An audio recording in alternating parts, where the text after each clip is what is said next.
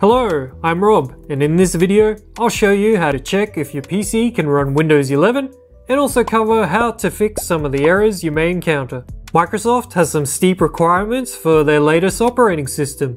Your PC needs to support TPM 2.0 and have a fairly recent processor as well. But this could change in the future. For now, the easiest way to check if your PC is compatible is to download an app called Why Not Win 11, which you can find linked in the video description. Once you run it, you'll get the compatibility results. Here you can see this PC is all green, so it's good to go. If you get any yellow or red results, you may not be able to run Windows 11. But we may be able to solve or bypass the issue with the following solutions. The fix for this one requires you to go to your BIOS and enable Secure Boot Mode. You can usually enter your PC's BIOS by pressing the Delete key, F1, F2 or F12 when turning on your PC. Once in your BIOS, search for Secure Boot and enable it. Save your settings. It's usually the F10 key and then exit. If that doesn't help, go back into Windows. Right-click on My Computer or this PC and click Manage. In Storage, click on Disk Management. Right-click on your Windows drive, usually Disk 0, Properties, and then Volumes. Here we can see this disk covers C drive, or the Windows drive, and also that the partition style is MBR. If it's MBR, then it needs to be switched to GPT for Windows 11. While no data should be deleted during the process, I recommend backing up your personal files in the unlikely case something does go wrong. Also, viewing this whole section before going through with it is a good idea. If you want to try and convert your disk to GPT, there are two options. The easiest is to use the EaseUS Partition Master. Find it linked in the video description below. Once it's open, right-click on the Windows disk and choose Convert to GPT. Then execute the operation. Follow the prompts and it will take care of the rest. Your PC will reboot and Partition Master will start the conversion process.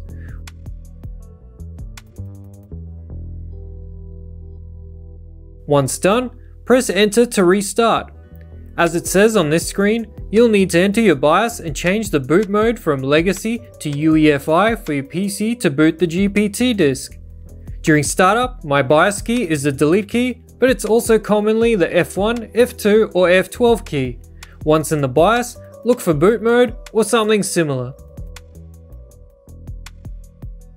It might be called CSM or Compatibility Support Module. Change it to UEFI or disable CSM for it only to run as UEFI. Save your settings and exit the BIOS. You'll now boot into Windows and see that your disk has been converted into GPT.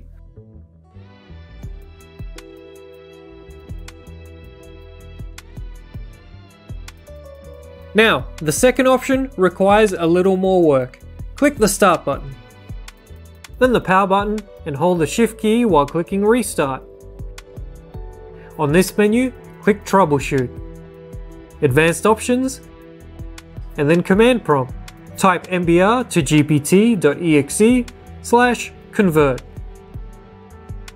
Command prompt will attempt to convert the drive to GPT. Once completed, you need to change the boot setting in your BIOS from Legacy to UEFI to actually boot from the GPT disk. Exit, hit Enter, and turn off your PC. Head back into the BIOS and find your boot section. In boot mode, change it from Legacy to UEFI. Enable Secure Boot if you haven't already and save your settings. You can now try to upgrade or install Windows 11. If your drive is larger than 64 GB, try freeing up some space by deleting or moving files on your Windows drive elsewhere. You can also try extending your C drive space with software like the EaseUS Partition Master.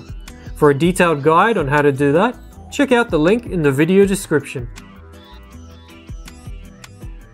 There's not much you can do to upgrade officially if Windows deems your processor as unsupported. The requirements might be a bit more relaxed in the future though, so try again closer to the official release.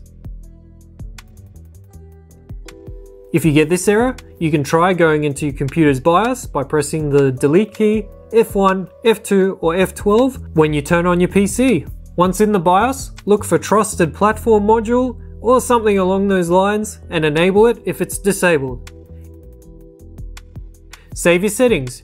It's usually the F10 key and then exit. If that doesn't fix it, you're also stuck on Windows 10 for the time being. Those that have passed the requirements can get Windows 11 in a few ways. The easiest is to upgrade through the Windows Insider program. Search for Windows Insider, create or sign in with a Microsoft account, restart your PC, and then go back to Insider. Choose the development option and check for Windows updates. It should download Windows 11 and install it when you restart. Another way is to install Windows 11 by using the ISO file floating around on the internet. You can use an app called Rufus to copy the file onto a USB stick and then use it as the primary boot device to install Windows 11. The last option is to wait until Windows 11 is released officially, and then you'll be able to grab it simply by checking for Windows updates. Well, I hope you've been able to upgrade or install Windows 11. Thanks for watching. Like or subscribe, share or leave a comment, and we'll see you next time.